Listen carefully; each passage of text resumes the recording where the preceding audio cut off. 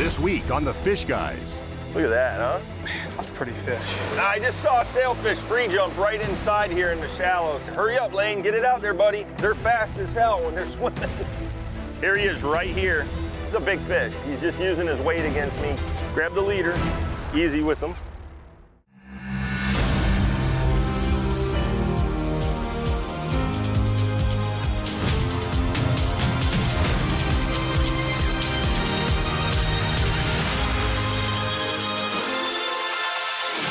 Fish on! That, my friend, is gonna be a fish. Fish on! Got a fish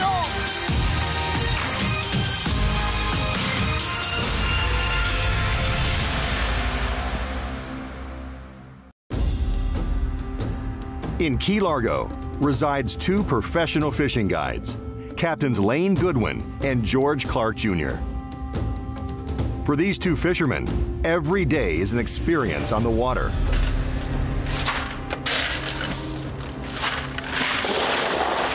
Even though they have a routine that repeats every morning, every day is a new experience when they head away from the dock. It's another adventure for the Fish Guyz. Today, fishing the deep blue. You know what I love about fishing in the Florida Keys? It's a challenge. It's always different. It's like a puzzle, George. And we have all these little pieces: wind direction, wind intensity, temperature, time of year, currents, tides, whatever it may be. But we're always putting these pieces together to go out and catch fish. Well, and there's a lot of factors every day that we go out there and we don't know what they are. So we're going out today, out into the blue water, cobalt blue, beautiful conditions. The wind is gonna be down. You know, we don't have to worry about rough seas, and we're gonna go out there and hopefully get on a bunch of different species of fish. 250 feet past your mark. 250 feet past it? Yeah, beyond That's it. fine. Put a couple baits out. Got a little bit of something right here. I just can't, it's definitely fish, and then I got something right above the bottom. I just don't know exactly how big this thing is. Out here, you better be prepared because you never know what you're gonna bump into. And there's no floating tackle shops out in the blue water. So, you know, you gotta bring a variety of hooks, swivels, all the terminal tackle. And where I've been in trouble in the past is where I didn't bring a heavy enough leader to try other things. Right, right. I have a saying: you can never have too much tackle, too much ice, or too much bait. There's no such thing as too much. Or too much food. Right.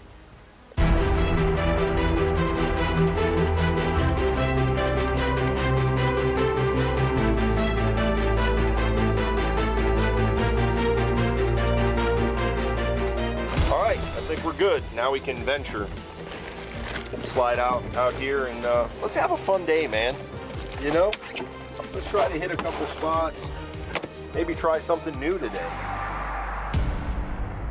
You know, the blue water is my playground because I grew up out there. My dad being a charter captain and fishing with so many legendary captains here in the Keys. I love it out there, Lain, because you just never know what you're gonna catch. Oh, I got one. He's on? I think so. I got to catch up to him. Oh, I'd say he's on. He's on. It's a nice fish, Lain. Looks like it. No, it's heavy. Let me know when he's getting close. Nah, I don't see anything yet. Shouldn't be down too deep, though. I see him now. I see him now. Nice one. Ooh, he's feisty, man. I got a good one. Wow, look at how glowing he is. And I don't mean his personality. No? I mean, he looks pretty like a nice guy to me. You ready for me? Yeah, go ahead. There you go. Perfect. Perfect. That's a nice tuna. Heck yeah. Way to start the day out. Look at that, huh? Man, it's a pretty fish. Good fighting fish, great eating fish. Doesn't take many of these to have a nice, feed. This will feed a family of 8 people. Right. It's important with any fish is to get them in a good brine, get them as cold as quick as you can. Yeah, we're gonna get this guy iced down real quick and then get back on, see if we can get him to find us again. I'll catch a few tunas and then look for something else. Heck yeah. I mean, we got all the lines in. We're ready to roll. The Fish Guyz are being brought to you by Wellcraft, built by fishermen, for fishermen and their families. Key Largo in the Florida Keys. Jefferson's Bourbon. Transform corn to get bourbon. Transform bourbon to get Jefferson's. Snapper Up non-frozen fishing chum. Successful fishing begins with Snapper Up. Tackle webs and cooler webs. Available at a marine dealer near you and wherever quality coolers are sold.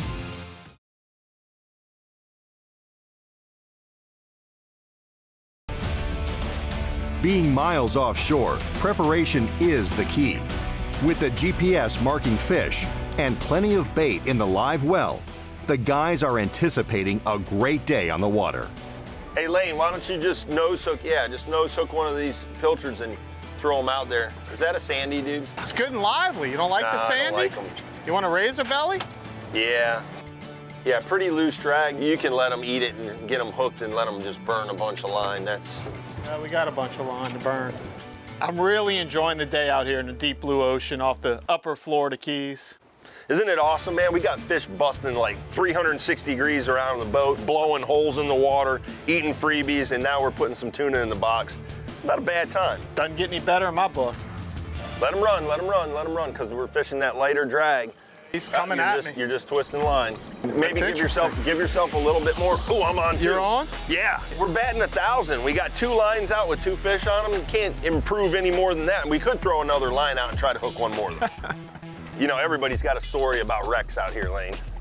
Oh yeah, this is a wreck. Well, what is it? Well, it was half of a submarine from World War II that a plane hit. You know, it's like, well, how do you know that? Well, a buddy of mine told me that. You know, his analogies might not be the most accurate, but they're definitely entertaining. I love it, Lain. I love it.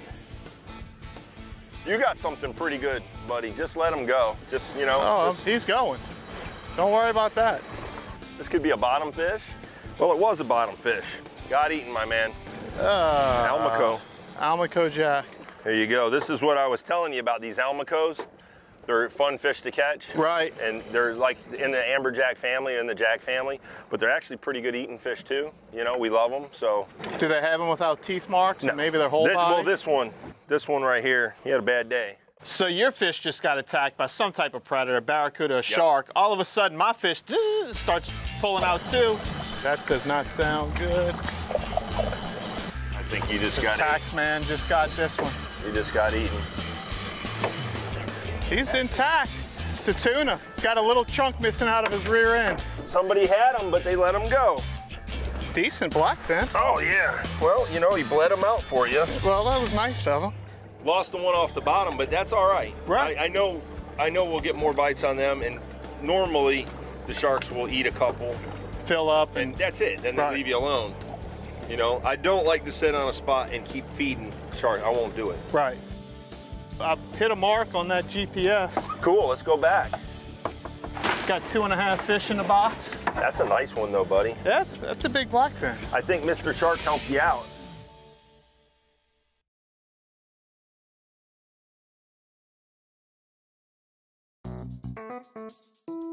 Every fisherman will agree, having good eyesight increases your success on the water.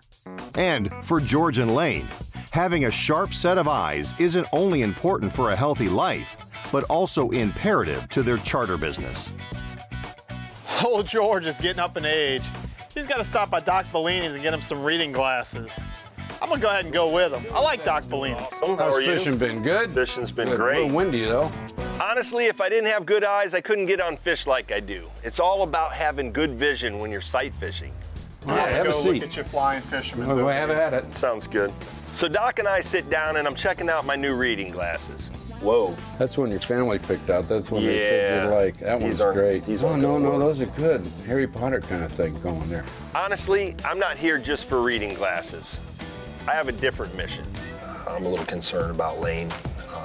He's just not seeing things like he used to. Right.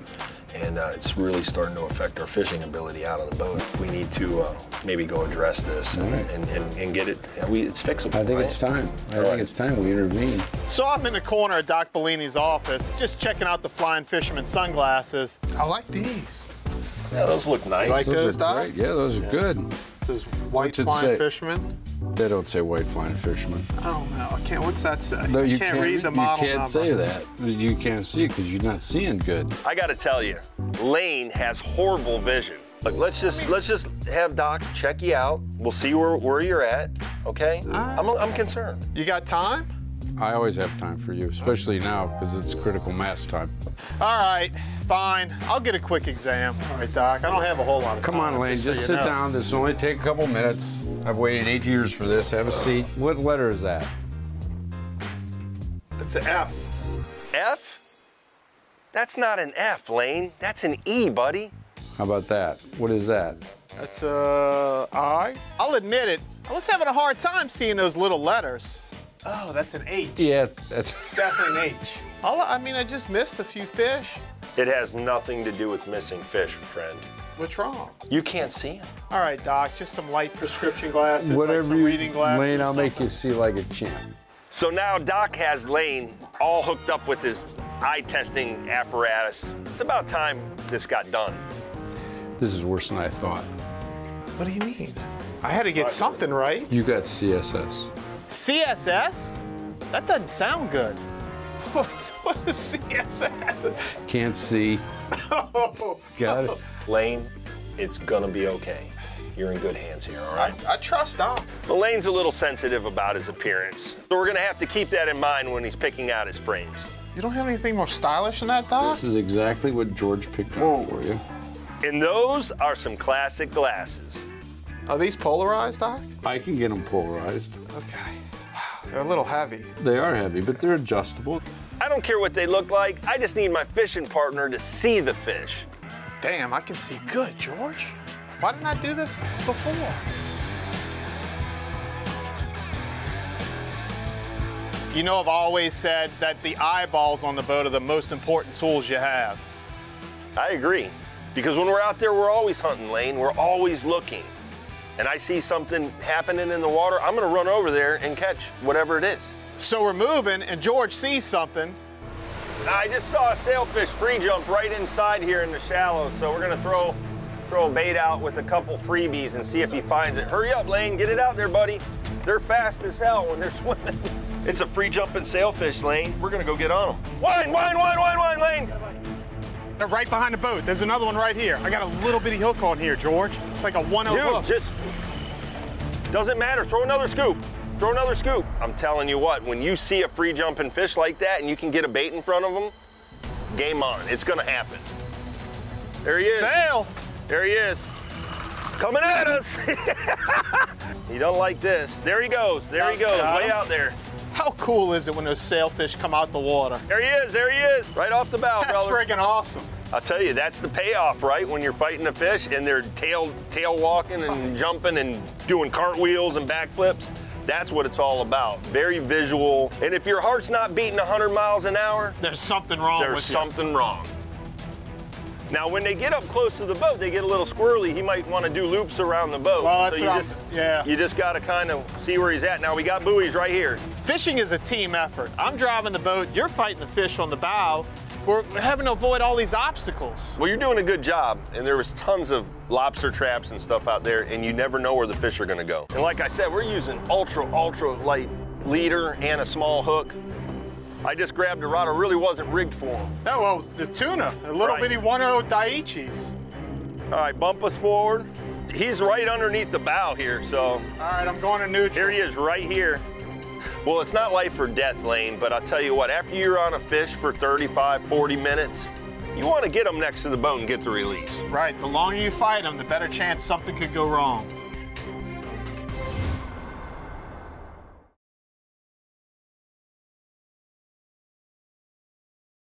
The Fish Guyz are being brought to you by Daiichi, world's sharpest hooks.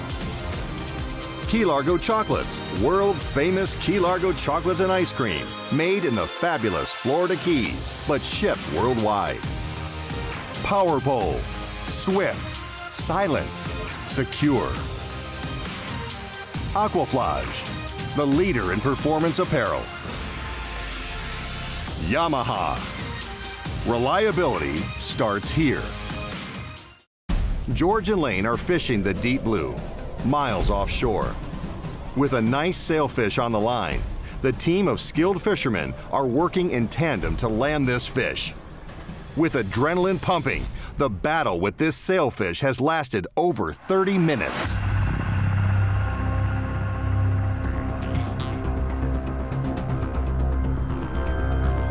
The fish is going way off our bow now. So there's a ton of intensity when you're on a fish for 30 minutes. I mean, you could cut it with a knife, Lain. Right. I mean, hey, look, the stress levels are up, but that's why we like doing this. I'll tell you what, my heart's beating, my blood's pumping. This is what it's all about. You're gonna jump, there he goes. But if I put too much on him, I'm gonna break him off or bend the hook. All right, bump us forward. He's kind of up here in front of the boat, but there's a good chance that, you know, he's had enough now, Lain, and he might turn around, and that's when they do that big circle. But this guy's he's a big fish. He's just using his weight against me, kind of, you know, pulling nice and slow.